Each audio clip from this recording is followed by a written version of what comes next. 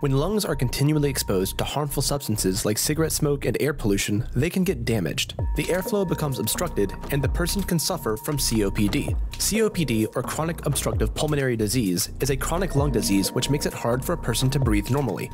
It is the fourth deadliest disease in the world. With COPD, airways in the lungs become narrow, and air cannot pass through. One way for this to happen is chronic bronchitis. Chronic bronchitis causes inflammation in the airways, which in turn increases the production of mucus-secreting cells. This inflammation is usually caused by irritating substances like air pollution or harmful smoke. The immune system treats these irritants as attackers and causes inflammation to battle them. This constant inner battle breaks down the tiny air sacs at the end of the airways where the oxygen enters the bloodstream. During this process, called emphysema, the lungs become saggy and full of air-trapping holes. Along with breathlessness, COPD is often characterized by a chronic cough, excessive mucus production, wheezing, and chest tightness.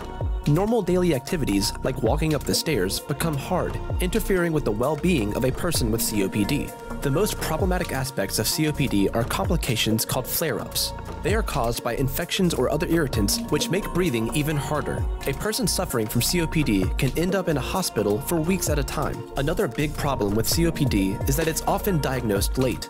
Some people confuse it with smoker's cough, but this disease is much more dangerous, especially when left untreated. The diagnosis of COPD is usually done through a spirometry test, which shows how deep a person can breathe and how fast air can travel in and out of the lungs. The test is usually paired with identifying symptoms such as coughing, excessive sputum, breathlessness, and, if applicable, a smoking history of the patient. The most prevalent cause of COPD is smoking.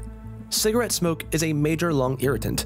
About 75% of the diagnosed patients are smokers or have smoked before. The body's immune system treats the inhaled cigarette smoke like an attack, and while battling it, the lungs get destroyed in the process. On the other hand, it was observed that in about 25% of cases, COPD is caused by second-hand smoke and air pollution. COPD is usually treated with inhalers and tablets, which have chemicals that widen the airways or steroids that prevent inflammation. As the symptoms worsen over time, any irritants like secondhand smoke or seasonal infections can lead to major complications. It is crucial for COPD patients to stick to their treatment plan and avoid irritants. At the same time, physical activity and special breathing exercises can help manage the disease.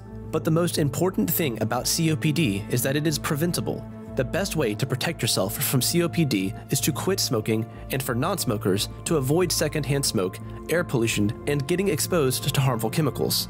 Also, frequent lung checkups can help doctors identify the disease early on and prevent it from worsening.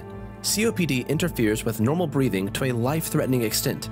In 2016, over 250 million people around the world suffered from COPD. Are you a smoker, or have you quit smoking already? Send this video to a concerned loved one and share your thoughts in the comment section.